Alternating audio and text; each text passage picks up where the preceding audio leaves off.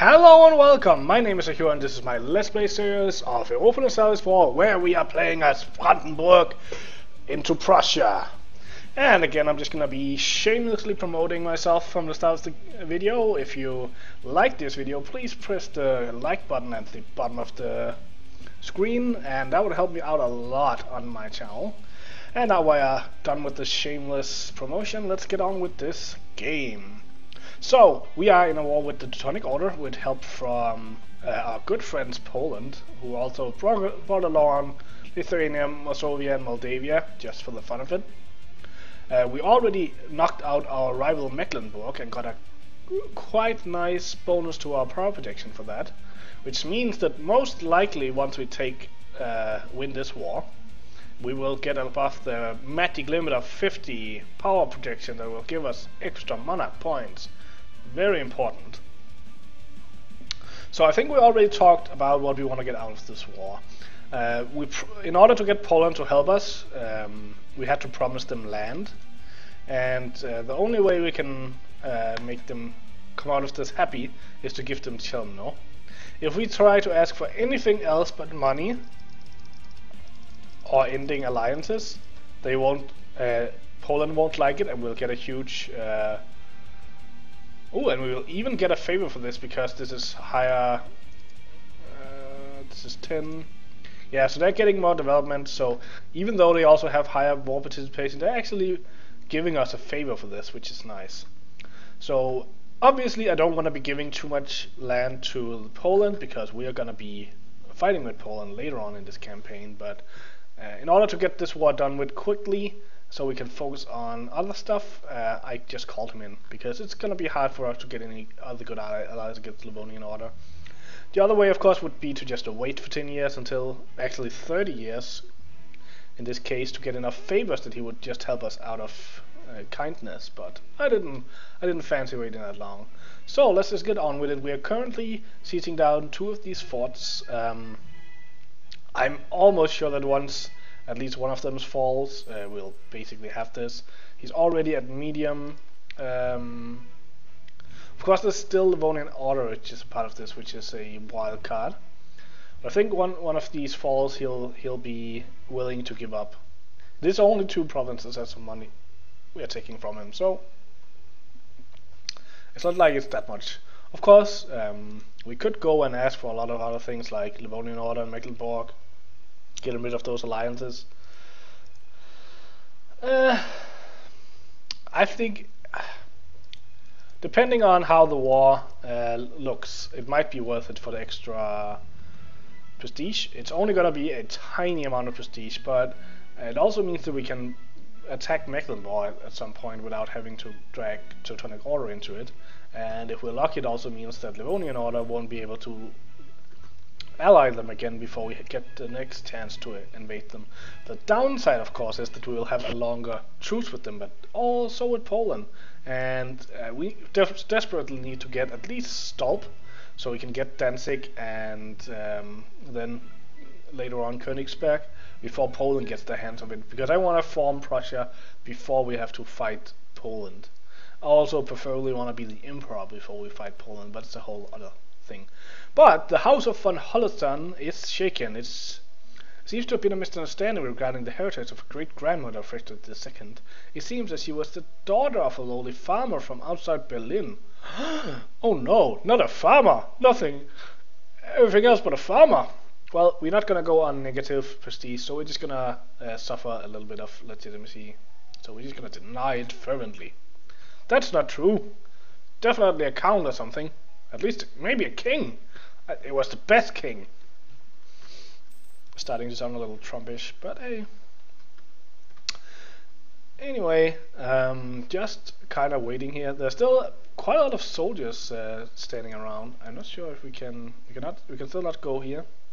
So we have to wait for this to fall, and then we can go and kick some butt here. And they are immediately going for it, which means I'm gonna join them for the points.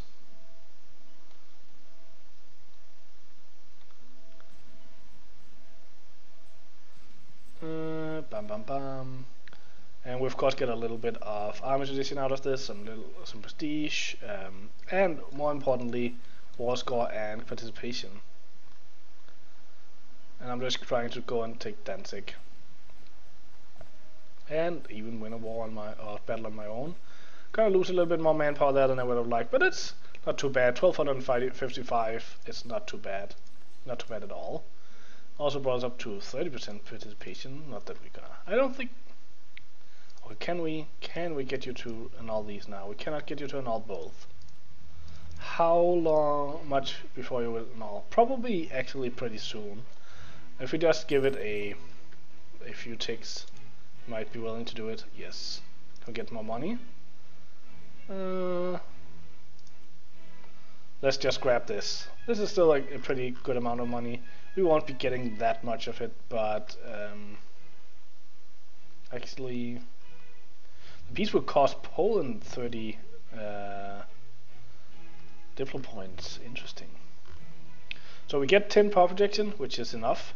We get 1.9 prestige, which isn't that much. And that's because of our low power or our low participation. We will get 6 aggressive expansion, which is really nothing. I think this is what we're gonna take. Unfortunately, we do have to pay for this core now because it's not our core anymore. It used to be that, but yeah, I think I'm gonna take this piece so we don't waste more manpower in this war.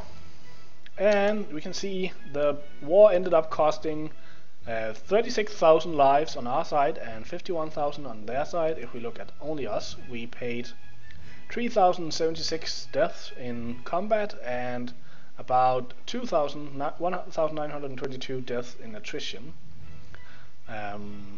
So basically what you can see from this is that attrition is actually quite a big part of a war. Here we see that it's almost 1/3 of the total casualties on our side was attrition. Of course, if you are the defender, usually you don't accrue any attrition, so that's why he is so low. Unless, of course, you are sieging down there. Usually it will be the winner, basically, suffering a lot of attrition. So that's the piece we just made. I don't know. And we got the what's it called? We got the mission, and we need to give some land to the nobility. Do we want to give them Neumark? Yeah, it's already high autonomy. It's gonna have unrest anyway, so we might as well decrease autonomy. Like either we increase autonomy and don't have unrest, or we decrease autonomy and we pay. And I think I would rather decrease autonomy to get a little bit more out of it, and then just give it to the nobility.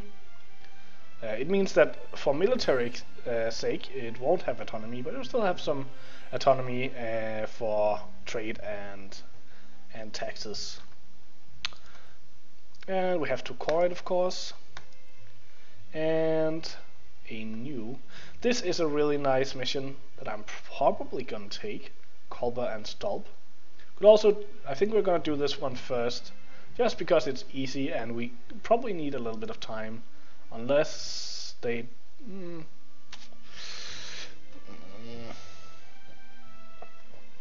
I don't know. How is it looking here?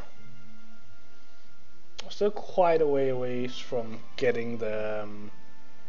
Can we improve that much with the Palatinate? We definitely can. We haven't improved with them at all, so we can get 3 votes right now. And so, since we would be stealing one from Austria, we would then be the leading contender. So, I think I'm gonna do this. I'm gonna send him off.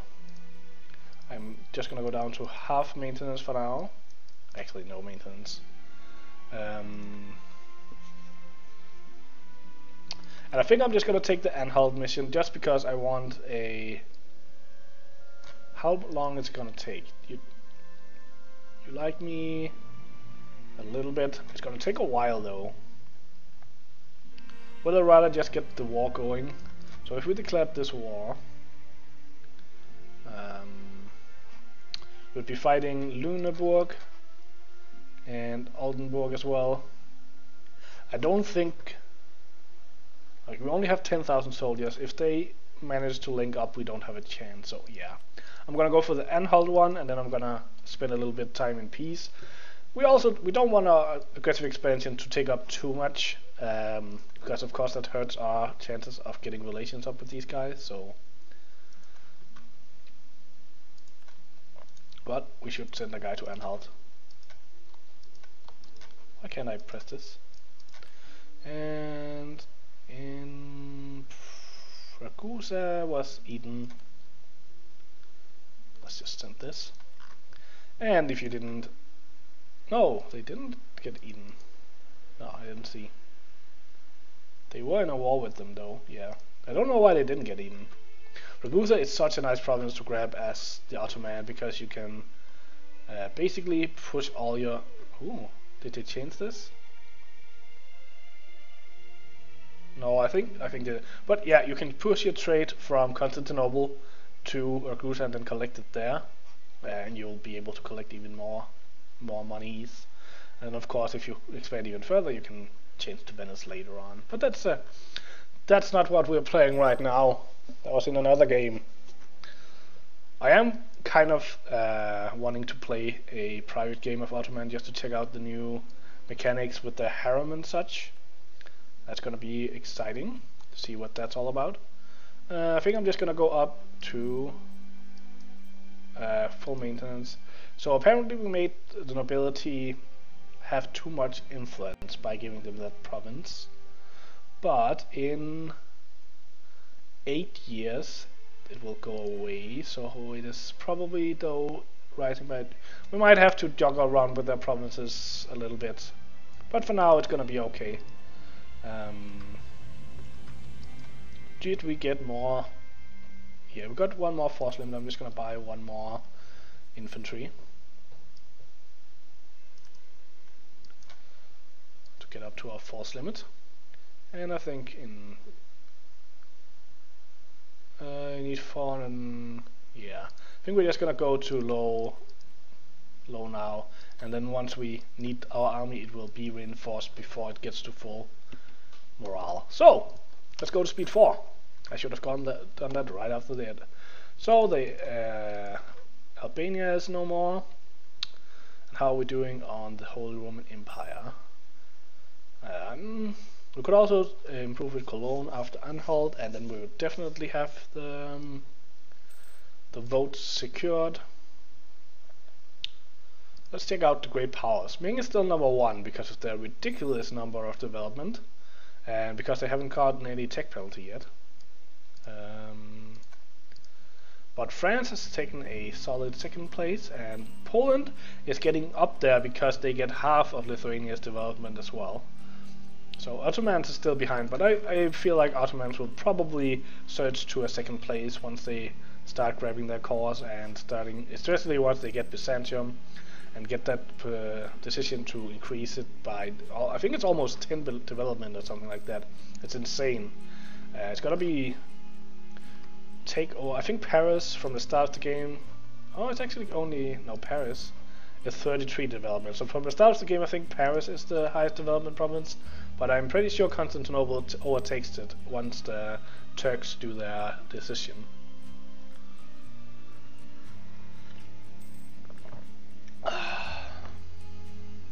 Oh.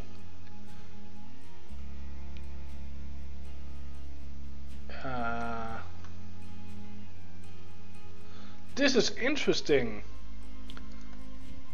This must be something that only works for AIs, but Scotland's king apparently, I don't know if we can see this.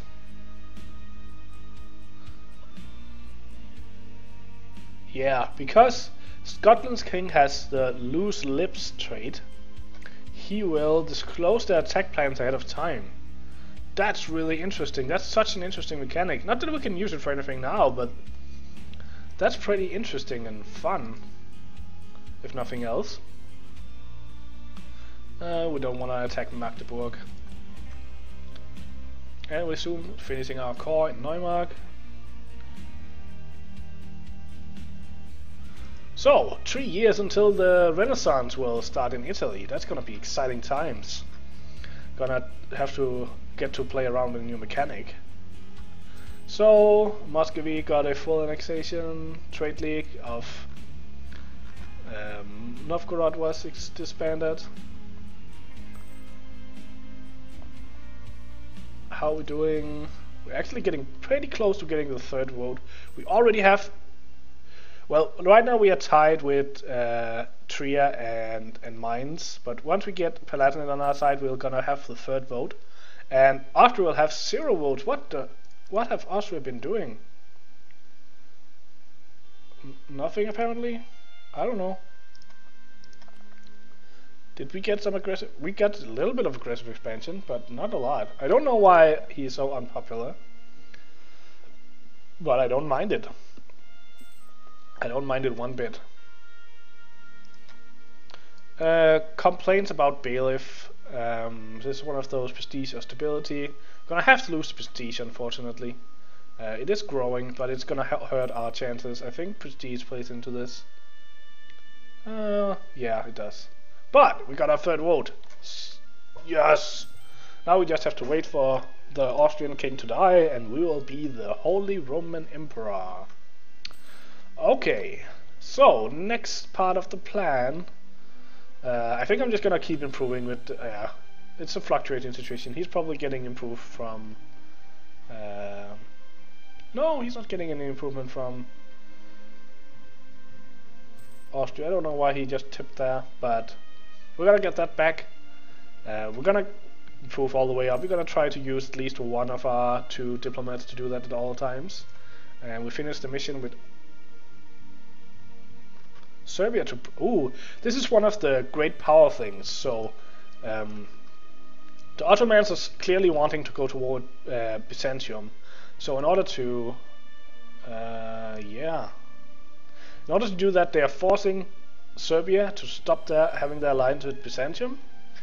This is a really interesting. I didn't know that. I didn't think that AIs would be smart enough to do this, but this is really nice. So now Constantinople is without allies, and it will be much easier for the Ottomans to attack them. And all they have to pay for it is some troops for Serbia, and I don't think they have to pay anything else. Really interesting. Hope we get to play with that later on. So we can either get a rival of a rival for. Might as well if I think we're gonna take that as well, and focus a little bit on getting the Emperor right now. We might. Let's just improve. We might want to get a claim on Stettin as well for before we take a war against Pomerania, mainly because of this estuary. So we need Stolp, both for getting more claims on Teutonic Order, but also just because Stolp is needed for forming Prussia. And we also need Colbert to do the mission. Of course we can't see it now, but that's like a mission, the Pomeranian succession, where we can claim these 2, and if we get them, I think we get some. I think it's like the normal one where we get some autonomy change bonus. Dum, dum, dum. How much money are we making? Do we want to root out corruption, or is it happening? Oh, it's happening automatically because of the incorruptible trait. If we go to full maintenance, we'll be losing money, so we don't want to hire any more advisors at this point. And we have perennial unrest in Neumarkt. We might as well park the army there just to slow down that rebellion a little bit. Not that these, they're not even suppressing because we're not paying them. Times of need. The dynasty of our noble Prince Elector von Hohenzollern is certainly a powerful one. Through Frederick II, they rule our nation and will do so for many years to come. However, even the great are sometimes in need of help. Thankfully, the von Hohenzollerns family has tied strong bonds to the other great powers, such as the von Wittenberg house, led by no other than Ludwig IV, Prince Elector of the Palatinate. His gracious wife Margaret is the daughter of our own royal house and an invaluable contact. Perhaps we shall ask her if she can influence her husband to lend us a hand. So we can send a letter asking for administrative aid. We can military aid, manpower, or we can get prestige. This is interesting. I kind of want to try out what happens if we ask for any of these. I think I'll ask for administrative aid, just to see what happens.